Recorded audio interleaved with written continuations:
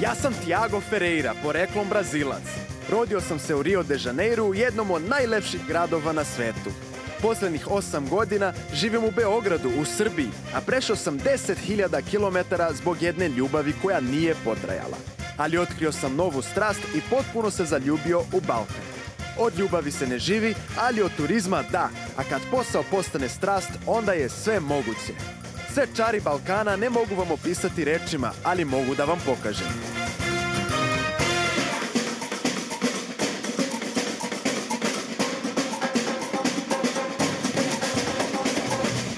Uživajte u TIAGOVom Balkanu.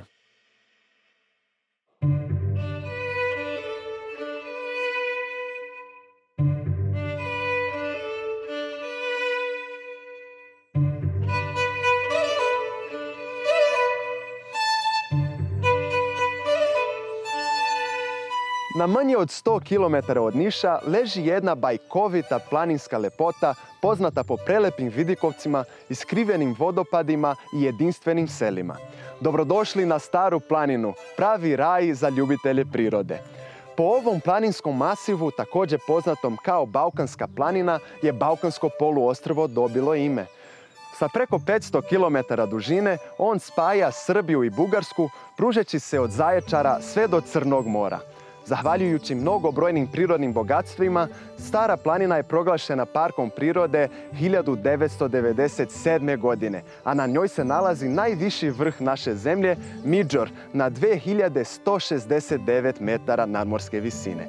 Mi se sad nalazimo na Kozjem kamenu, možda najlepšim vidikovcu ovdje na Staroj planini, a sa mnom su Irena i Pavle, naši domaćini iz Nature Travel Office-a, koji će nam na najbolji način pokazati lepote Stare planine.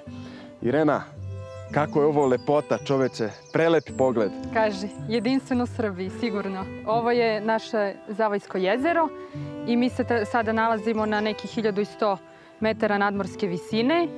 Odavde je pogled puca na deo Stare planine i na najpoznatije jezero u ovom delu istočne Srbije, to je Zavojsko jezero. Kako su lepi meandri, neverovatno. Šta se sve vidi sa one strane? Sa ove strane možemo vidjeti vrh Midžor, zatim vrh Babin Zub, koji je najpoznatije i skijalište ovdje na Staroj planini.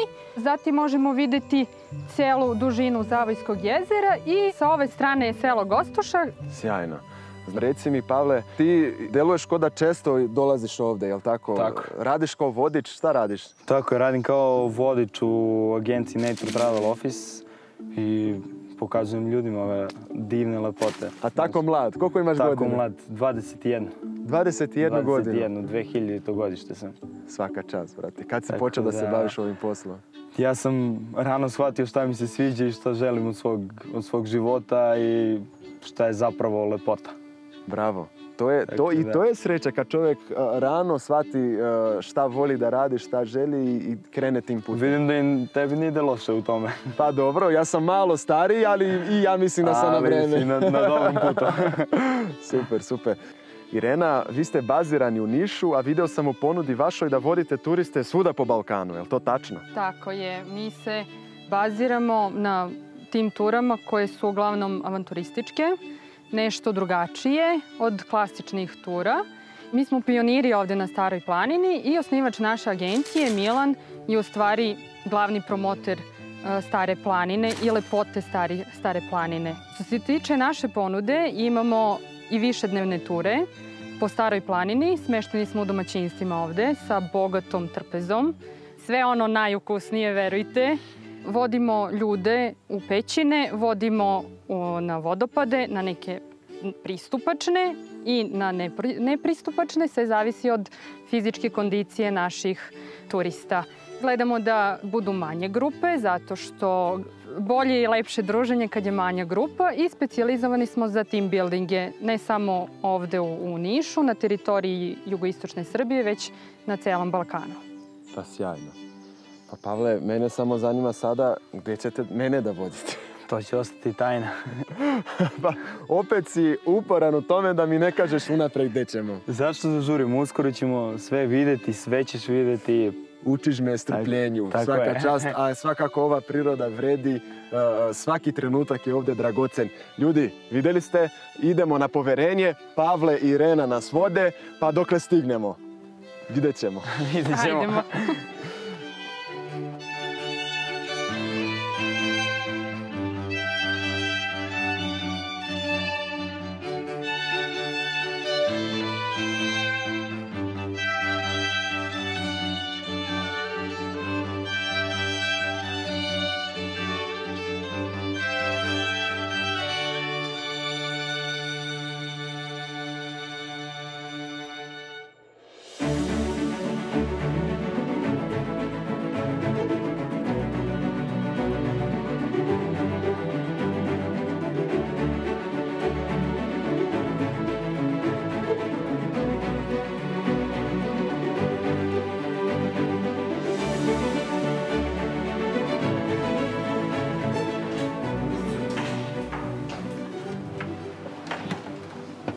Kako je ovo lepo, znači u steni je crkva.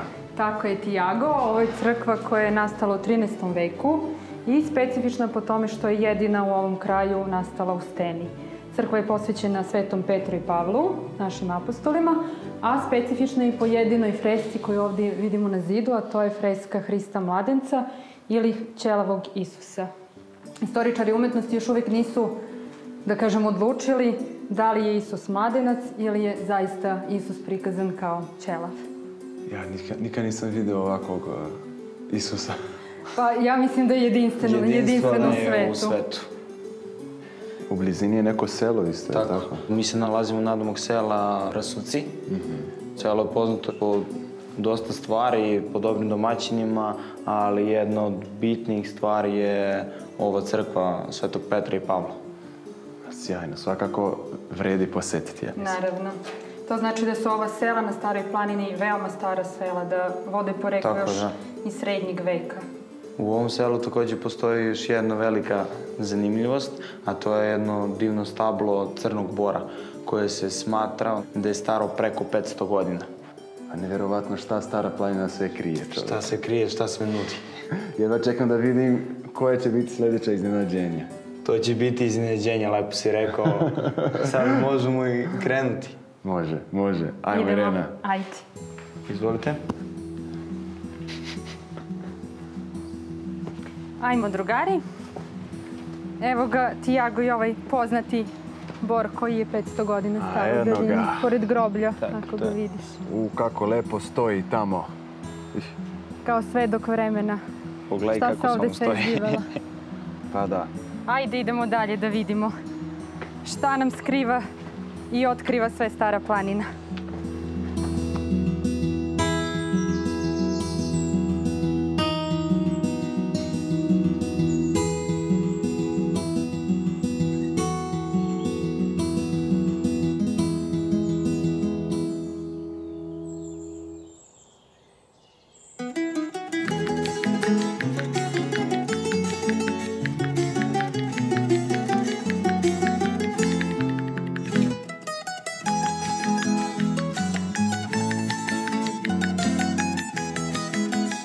Ajde, TIAGOV, nešto konačno da pojedemo danas. To, Irena, idemo, čoveče. Ajde, nadam se da ćeš uživati u specijalitetima. Fino sam ogladneo posle ovog pešačenja. Poštovanja, kako ste? Dobar dan, domaćine. TIAGOV, drago mi je. Dragan, izvolite. Dobar dan, poštovanje. Dragane, kako se zove ovo vaše domaćinstvo? Ovo je domaćinstvo Vila Igić, znači Dragan Igić, ja sam kao nosilac domaćinstva, a inače sa mnom je i moja supruga Suzana i majka Ljubinka. O, sjajno, porodično ste uključeni tu, primate goste. Tako je.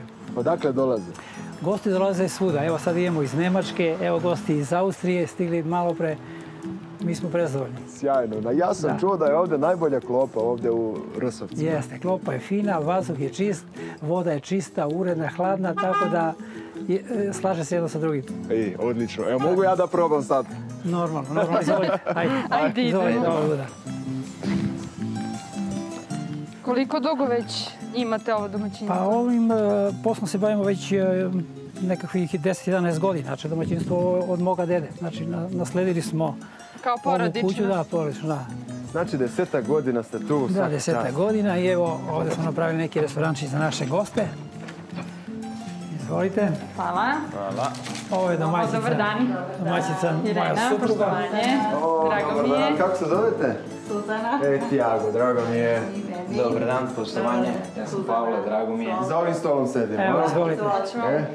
Lepo. Izvoli, Tiago. Sjajno, ovo je sve što mi treba sad. Dragane, Izvolite.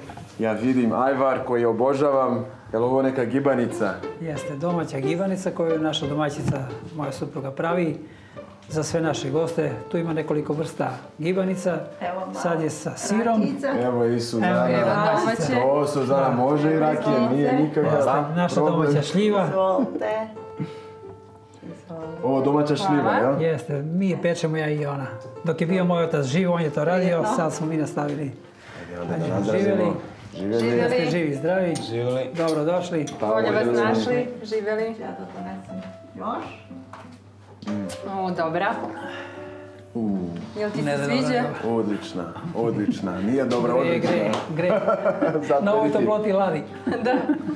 Evo, stiže još klope.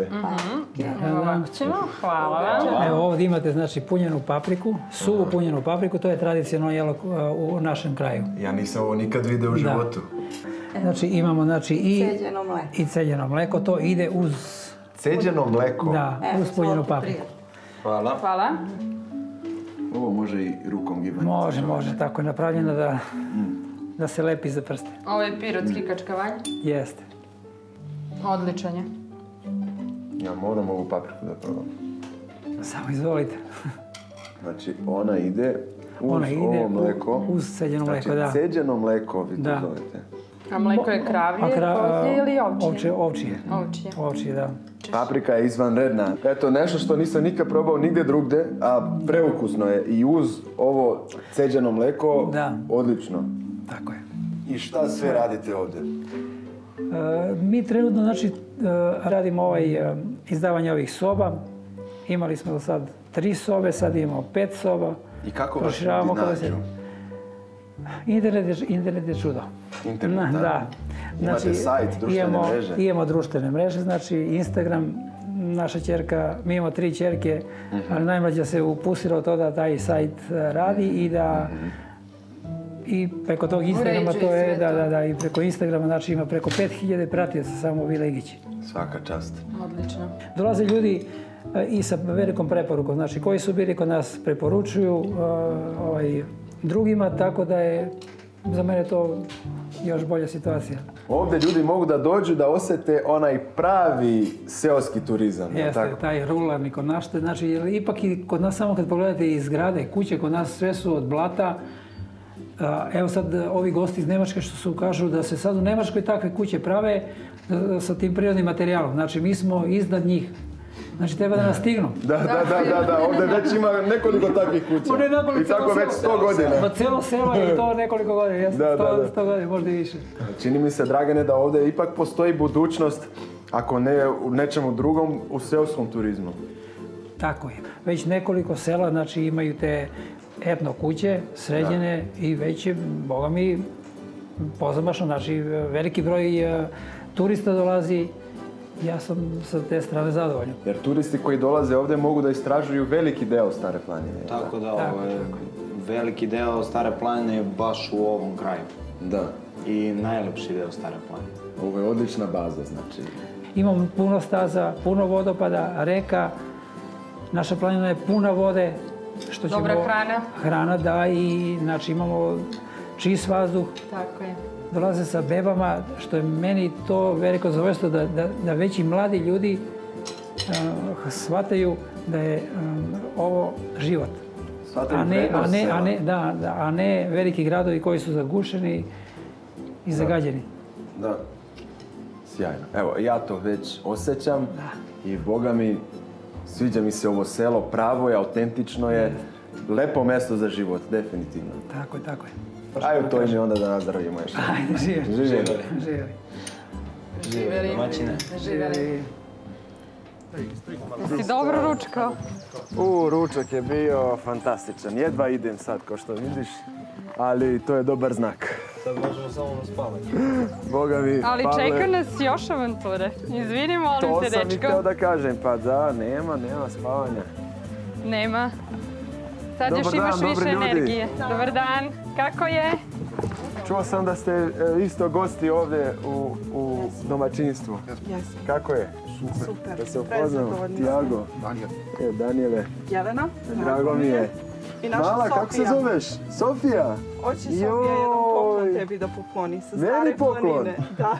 Dalje, moguće. Jedan iscrtani kamen. Aj, joj, pa To je ovo je gore sa neverovatno. Rosunočkih lonaca uzela taj kamen. Čoveče, kako si lepo ovo napravila, pa prava si umetnica.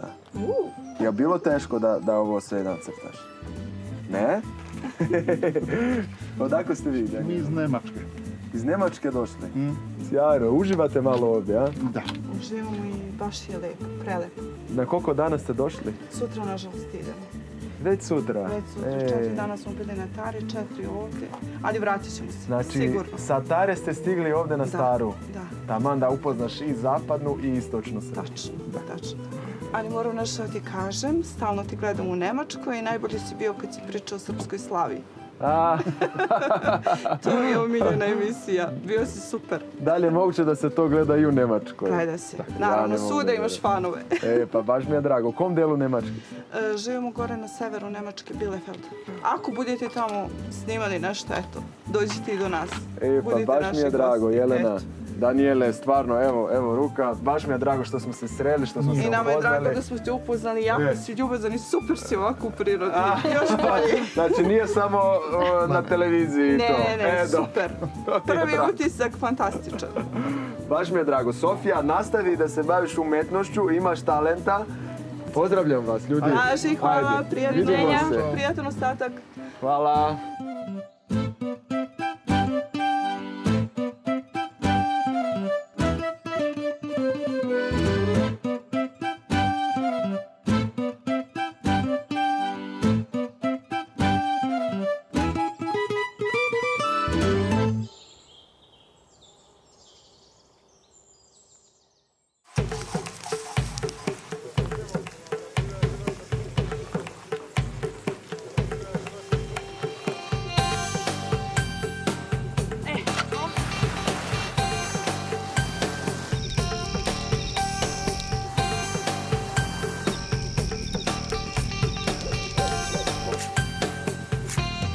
To je to.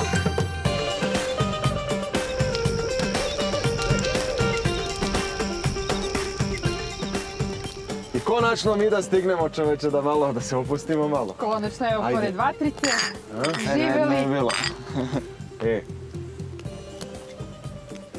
Vatra ide dobro, zvezdano nebo, nego mi reci bre Pavle, jel ima nečega ovdje čega treba se plašim?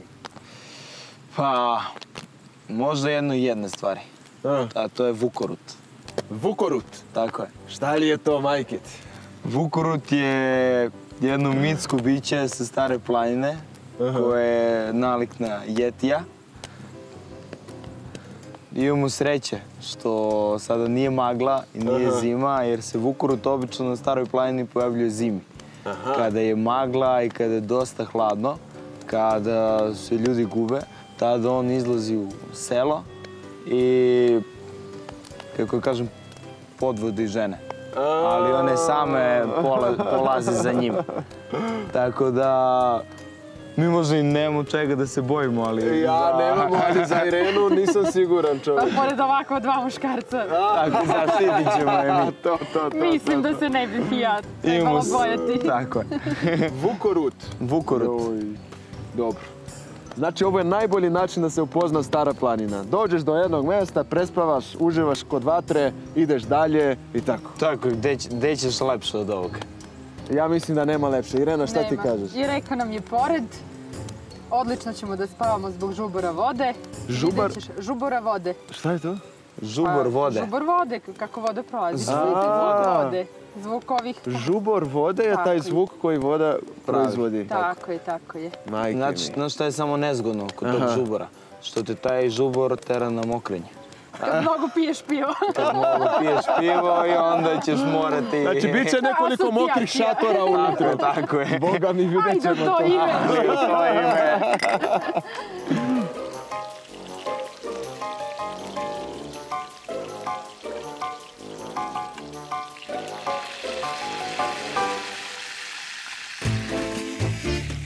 Čekaj bre, malo da ložimo ovu vatru. Mogli bi. Evo, ubacite neko drvo. Jel treba još da skupimo u šumi? Treba će. Malo da ga... Nema Ništa bez bez ženske mene. ruke. Tako je. A reci mi, Pavle, gde smo sad tačno?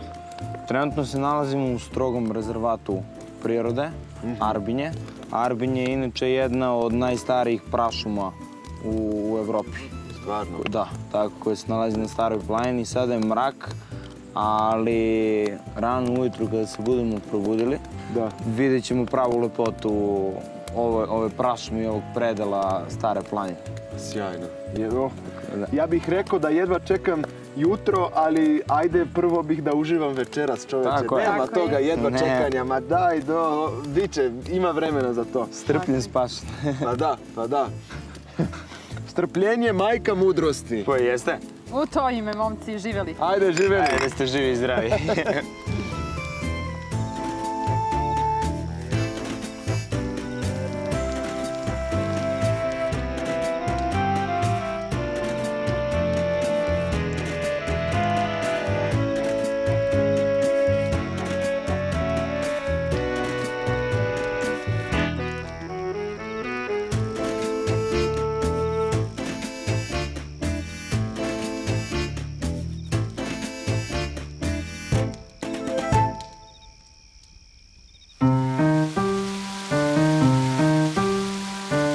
Izgleda toliko dobro da sigurno vredi ovu šetnju i sve što smo prošli da dođemo dole. I gdje smo sad stigli, ljudi? Sad su na takozvanim pločama. Ako želiš, možemo da skočimo. Tiago, sada smo baš na granici rezervata prirode Arbinje. Kako se zove ovaj vodopad? Draganov vir. Da li se zna koliko vodopada ima na Staroj planini?